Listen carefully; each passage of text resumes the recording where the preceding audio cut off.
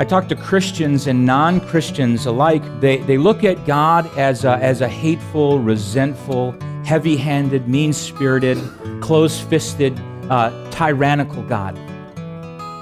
And can I just assure you this morning that while God does judge sin, God has a whole lot more attribute to Him than just judgment and just righteousness. He has eternal love. In John 13:1, it says that having loved His own which were in the world, He loved them unto the end. You see, knowing the eternal love of God changes our view of how He answers prayer.